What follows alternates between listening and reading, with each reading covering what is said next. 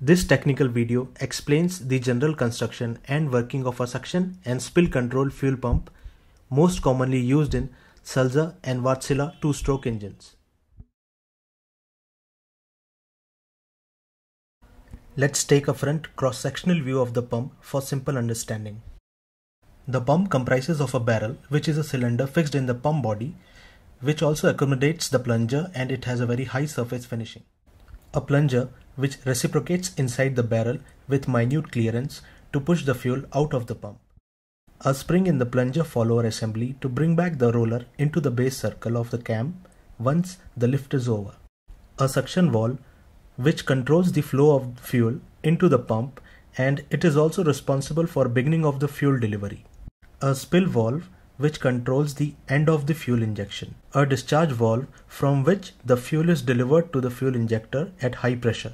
Valve springs in all the three valves for positive closing. Two push rods are installed in suction and spill valve for opening these valves. Two eccentric rocker arms which operates the push rod.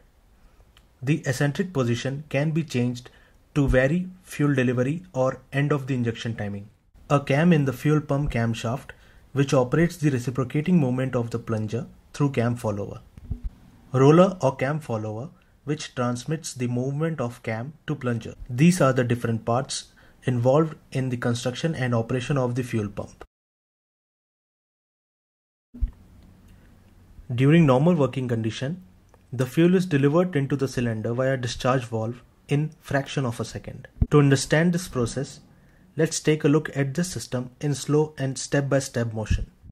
When the follower rolls on the base circle, the suction push rod lifts the suction valve and fuel goes inside the pump.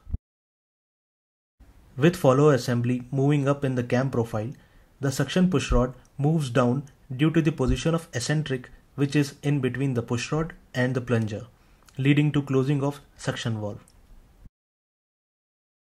As the spill valve is already closed, the upward movement of the plunger results in delivery of fuel at high pressure into the engine cylinder just before the top dead center.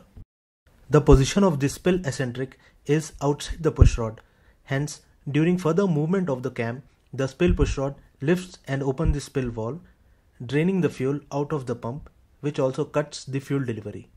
This is the general operation of the fuel pump, and complete process is repeated every cam cycle.